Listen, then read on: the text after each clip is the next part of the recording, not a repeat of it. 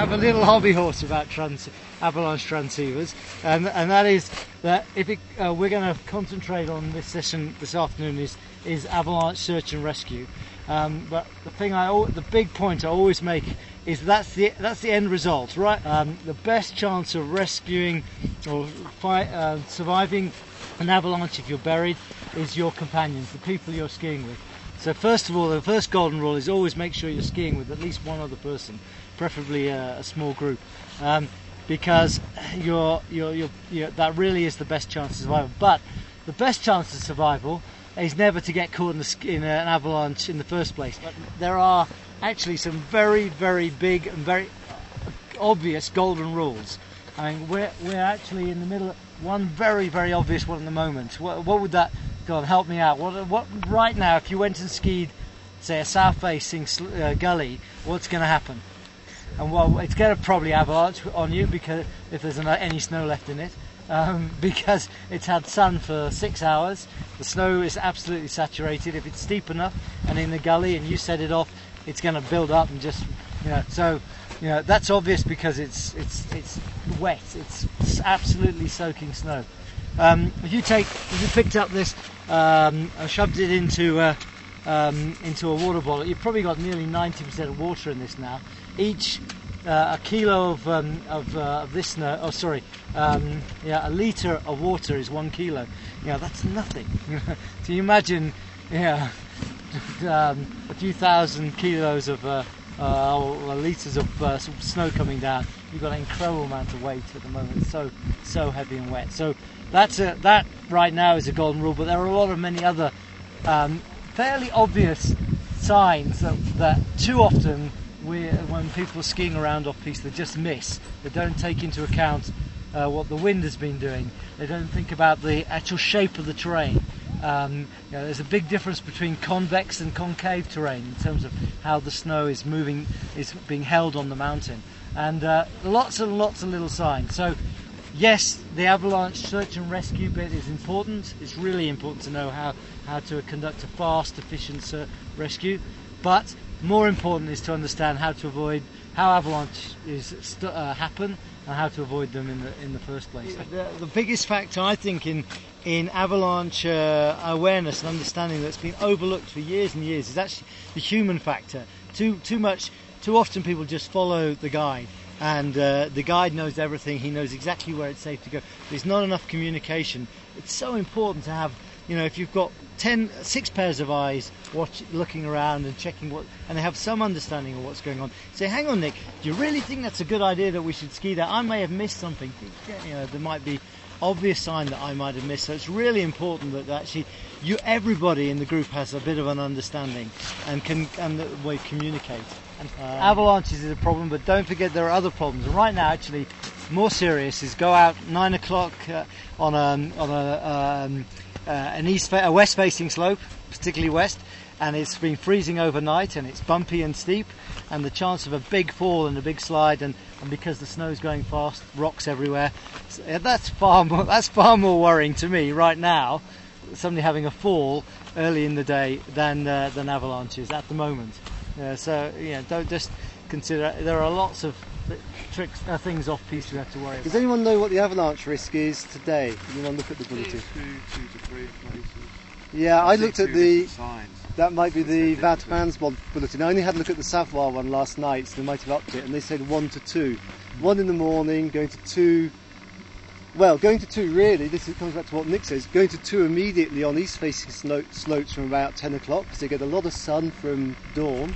Going to 2 on south-facing slopes from maybe about 11, and going to 2 on west-southwest facing slopes after lunch. 5 on the east-facing slope by 2 o'clock. Exactly. So that overall avalanche risk, that's a global risk. You have to think locally when you're going off-piste. It gives you an idea, it gives you a feeling for what's happening. How do you know that without going and looking at the actual avalanche bulletin on the internet or going to the tourist office or the pisteurs? What's an easy way of telling what the overall avalanche risk is? What do you see around the resorts? Flags. So yellow flag 1 to 2, checkerboard flag 3 and 4, and black flag 5. Now a lot of people get into their heads 3. Wow, that's about medium, isn't it? 3, you're getting into risky territory. Most avalanche victims occur when it's on 3. But in France, over the last 30 years, I got the statistics from the French Avalanche Research Institute, of the people who caught an avalanche, only 10% died at risk 1 or 2. At risk 3 or 4, 80% of the victims died, and at risk 5, 10%, because most people aren't skiing at risk 5 off-piste or skiing at all. So you can see risk 3, you're really getting, in France, getting into risky territory. In Switzerland, risk 2 is also quite dangerous in Switzerland. For various reasons, they haven't quite synced up on their avalanche scales. So you've got to. So you think risk 1 or 2, like it is today, if you're sensible, you can ski around in between the pistes and things, and it's fairly safe. Risk 3, you're skiing in between the pistes. Just in between the pistes here, you can get avalanched, and if there's a terrain trap buried, and that happens every year, some people get killed. Terrain trap is when the shape of the land funnels the snow in to a point where you might land at the bottom of a little dip. The snow will come down on top of you. You could be 2-3 metres below quite a small fall. So you might have a 30 centimetre slab that you kick off, and it piles up to 2 metres. And again, there's more French statistics. I don't know if the Swiss have the same experiences, but in France, of people who are buried by an avalanche, so completely covered, 50% of those who have an avalanche beacon die. So this is, again, don't try to avoid avalanches. Do some reading and find out how you can avoid. And Nick's given some, and we'll no doubt this week give a lot more advice about the kind of conditions that cause avalanches. So really, the emphasis, although we're going to look at searching today, is to avoid avalanches. They're dangerous. Even if you've got a beacon, it's just like a little joker in the pack. It's something. To talk about people who don't have beacons, 90% die if they get covered by the slide, because it takes so much longer to dig people out. And again, if you're buried more than about a metre, it just takes so long to find people, probe for them, localise them, dig them out. So there again, terrain traps are very important. Looking at the land that you're crossing, is there steep valleys, are there holes? Tignes and Val d'Isère are notorious for these holes. So bomb holes. Yeah. And there was a guy, somebody who was actually witnessed it, who posted to SnowHeads. A guy skied just next to one of these little holes. The side gave away, so micro avalanche, and he got buried 3 metres, and about 2 metres away from the piste. So I have a colleague here. Last year or year before, went with a client on the drag lift by the competition piste, and they left to cross to go to the piste, 50 meters, and they were caught. A lot of people think that off-piste skiing is like the next step of difficulty. Once you've gone green, blue, red, black, then you go off-piste. But there's one very, very big difference between piste and off-piste skiing, and that's responsibility. On the piste, the responsibility is that of the security services to make it safe for you, and you rely on that. As soon as you cross those poles, 1 metre on the other side of those poles, it's completely your responsibility. You're making decisions for yourself about what's safe and what isn't. Being really skiing it in a responsible, sensible manner, considering the avalanche danger, then you only ever put one person down that slope at a time. So that's one of the I said about a golden rule: always ski in a small group, or at least with one other person watching. So one person is skiing the slope. Sometimes it's a big slope, you may have the whole group in there, but if you're a little bit worried, then one person. Okay, the rest of you are waiting in a nice safe spot. You're watching carefully. If skier goes down, let's imagine that skier gets caught. We've indicated there are 2 main types of avalanche. David talked about slab avalanches, and actually 90% of the time we're more worried about, as he mentioned, the wet snow ones, which one that go down gullies. These ones we're looking at over here, these are all wet snow avalanches, mainly coming from one point. It's not entirely obvious, but usually... Big like this. Yeah, big like that. They plan out like that. Anyway, the slab avalanches are the ones that mainly concern us, and that's all about the tension of the slope. They're caused by the wind. They're usually released just below the convexity of a slope. A convex slope, how do you know if you're on a convex slope? If you can't see the bottom. If you can't see the bottom, you're looking and it's disappearing that you're on a convex slope. When you think about it, there's more snow, like under our forces of gravity, are being pulled down the mountain all the time, and so on a convex slope there's more tension. Convex slope, it's more compressed, and they tend to release just below the convexity. Not always, but that's the kind of obvious. Now, because it's tension, the slope's gone. This guy's been caught in this avalanche. It's more or less very, very unlikely that there's going to be a second avalanche. That slope is gone. The tension's out. It's all, any snow that was going to go down has gone in that instant. So it's safe to go into that, and follow, because remember, speed is really important here. We talk about a 15-minute window, and statistically, as Dave back up there, after 15 minutes, if you've survived that initial avalanche, after 15 minutes your chances really drop off. But the first 15 minutes are crucial, so you can go in there, and now, but it's not a case of going straight to avalanche transceiver. So often there are little clues. For instance, when that person gets caught in the avalanche, everybody needs to watch what happens really carefully, and try and memorize the last position you saw that person in. And then as soon as it's stopped, go in there and try and go to that point and mark that position. That's the first thing. That person could then continue on down, looking at through the debris to see if there's any clues.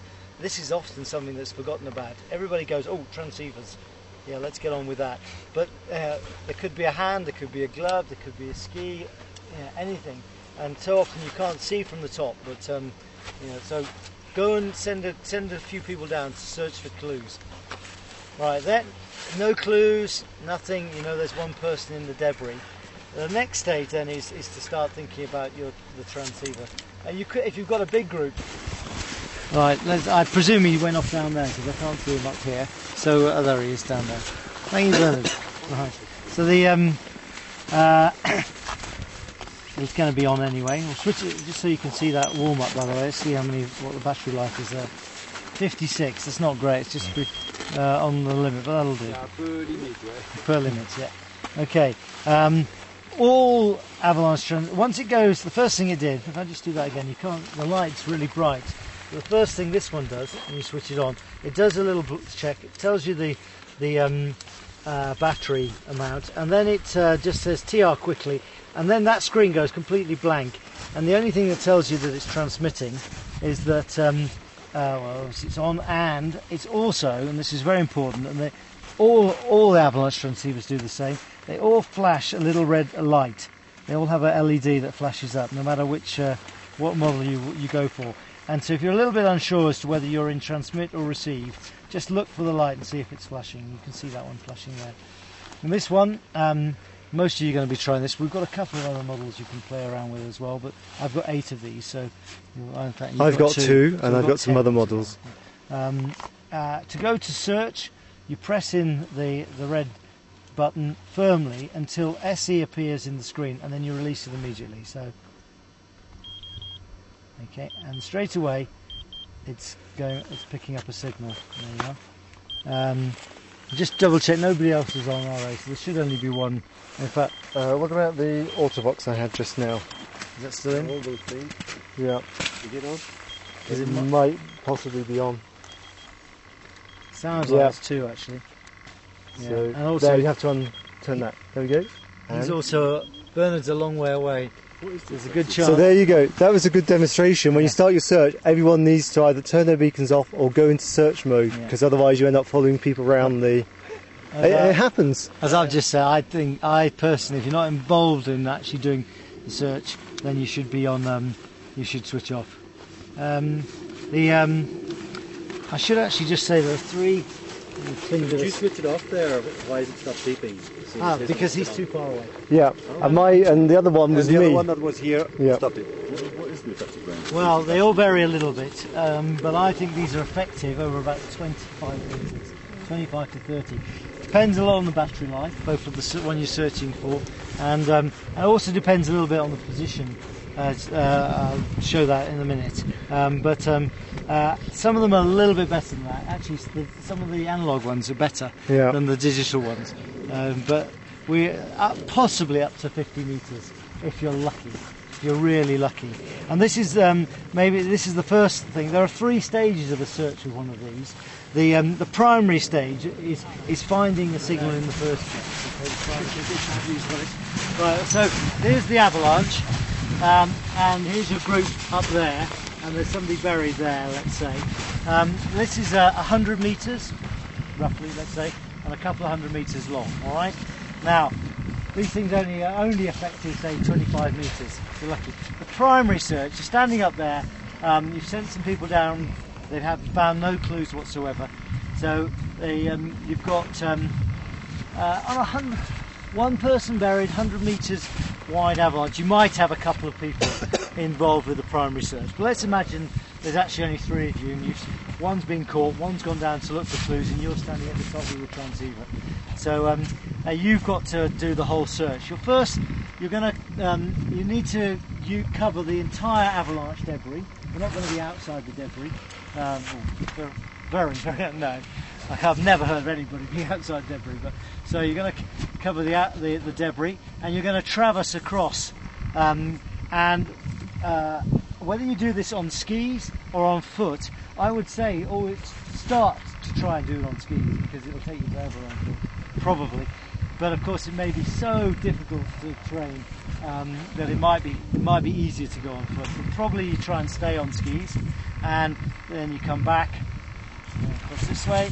And this distance, obviously, no more than about 15-20 meters. Yeah, because you could miss it. Okay, and you keep going backwards and forwards until you pick up a signal. Oh, got a signal. Okay, and from now on, you're into your secondary phase of search. Now, when the old days with the digitals, the analogues, we used to practice a grid search. Was being the most effective way. What I mean by that is that you would, you've got a signal. If somebody's buried here, you pick up a signal and you walk down. You probably go down or ski down the fall line. And the signal gets stronger and stronger and stronger and stronger, and then it starts to fade. So you come back to where you thought the strongest signal was, and in fact this is how we do the final search, the tertiary part, the fine search at the end. You come back to where you thought the loudest point was. You have a volume control on the analog ones. I'm not going to dwell on this too long, because you're not going to buy analogs anymore, so you don't need to worry too much. But you turn down the volume a little. You go perfect one way or the other. You go maybe this way, and of course the signal fades. So you come back to there. You go this way, it gets louder, and then it fades again. Come back to where you thought the loudest point was. Go that way, it fades, and so on. And so gradually, you're turning the volume down. You're getting closer and closer and closer until you arrive on top of the victim. Now today with the digitals, you don't need to do that, which is great news, because that's a lot of walking, and yet you have a sort of pattern. It's quite uniform, so in some ways it's quite good, and it's great for the fine search. You've got a sort of system, but actually we don't need to do that now, and it appears that now is a little bit more random, but actually it's not, and that's because I don't really want to get it too wet, but this thing gives out well, it's giving out a signal called flux lines that it will, the one you're searching with will pick up the signal given by the one buried on the nearest point on the curve that it's giving out the signal. Now the thing to remember is sometimes it can be almost a straight line A to B, but only if this is very, very lucky. Usually it's going to be picking it up in a bit of in a curving line. Okay, so once you've found a signal and you find the strongest point of that signal around the circumference, I'll show you how we do a sort of first initial find. Don't then go, oh, it's going to be directly down that line, because the likelihood is it's actually going to be over there. Yeah, but the first thing I would do, I've picked up a signal, and we know the Avalanche is down here. You often find that actually, if I was to, first of all we need to pick up a signal. Come on, let's go down here together. Yeah, we should get somewhere.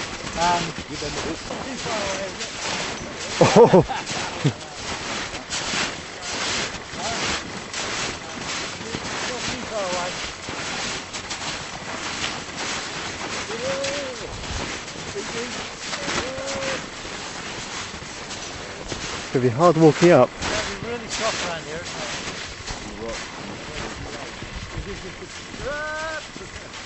Shall I be picking up a signal? I would imagine so. Oh, yeah, okay. Yeah. Oh, I've got a signal now. Just come on down here. The first thing is I must be right on the edge of the signal because I've only just picked up the first signal. And the first thing I need to do is perhaps just go down a little bit further to get a really good signal, because the very first signal is often very confusing. Not quite sure which way to go. I always just like to go a bit further down. Now, I don't know if you can see this flashing, but it's saying 42 metres. Actually, then it says 35. Now, if I just spin this round, I'll get all sorts of different readings. Can I have a ski stick a second, very quickly? I've got quite a good signal until about there. That line, and now in this area, I've got nothing until about there. Okay. Now, what'll be interesting is I'll have quite a good signal all the way through here till about here, and then again I'll have a dead spot until come down again. Sorry. From there, dead until there. And look at those two mirror each other. So the corridor of signal is in here and down here. Okay. Now, if I know the avalanche is below me and there's I hadn't got a signal up here, it must be down there. With the old analog ones, this is how I used to work. Actually, just on hearing the signal, I just listened until it faded, mark that point, the 2 points, and then bisect that angle and walk down there. And you can do it exactly. You can actually do. You don't need to do a grid line search. You can do a flux line search with an analog one. It's much easier with this because this is going to give me lots of information now. The main thing that it does is it flashes up a light in this corridor, and all I have to do from now on is make sure that it flashes up in the middle. The moment it's flashing to one side like it is there at the moment, I just have to turn this slightly that way until it comes into the middle, and I keep it in the middle. Now you watch the curve that I will hopefully right, if you stay where you are, I guess you can see the curve better.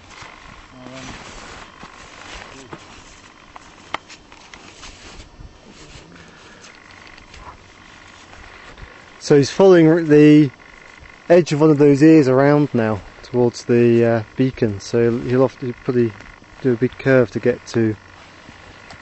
Okay, but say all this is the avalanche area here. How does he know it's not up this side of the we had a signal up this way and a signal down that way? And well, the avalanche happened when we were up there. What you'd hope with an avalanche is, first thing you could hope for is that you've only got one person buried and you've got 1, 2, 3 people who've actually followed the person skiing down. It's very important to observe your friends and always keep them in sight. And you have an idea of where that person went under the snow for the last time, and you want to kind of mark that spot mentally or point to where the spot is, and they won't be above that spot, so they'll be below there. So you'll start searching down. When you pick up a signal, they should still be below you. Just all come to here. It's almost, well, a little bit of a curve. Come to here. 2.2 at the moment. Keeping it flashing in the middle. 1.7, 1.6, 1.5, 1.3, 1.9. It's even getting a bit excited. It's just directing me this way. 0.7, 0.8. Oh, it's gone back up again. Okay. So at this point, I'm not absolutely certain of quite where it is. So I'm going to just use 0.8 as my sort of reference, and maybe 1 meter. Oh, it's got 0.6, 0.9, and a bit confused. So at this point, it's definitely getting confused. I'll just mark that. I'll go back this way till I get to 1 again. Yeah, 1.4, 1.2, 1.1. 1's there. Okay, now I'll go this way. Let's come out this way. 0.6, 0.8. Now it's getting confused again. 1 is there. See what I'm doing? I'm blocking it off. Go this way. 1.1, 1.1, confused there. 1.11's there. And the likelihood is it's going to be somewhere in the middle of this box. Let's have a stab at that. Just a thing to note, notice how... Excellent. Notice how slowly Nick did the final search. He wasn't... But if you're panicked and you've got somebody under the snow, it's very easy to go too quickly over the snow. He went very slowly there. You've got to keep a cool head, and I think that causes quite a lot of problems. Just to get that final bit. So 3 parts. Finding the first signal going across the avalanche debris. Then you do your flux line search, which, as you saw, was pretty fast, pretty easy, and then just the fine search at the end, which is a kind of grid little search there.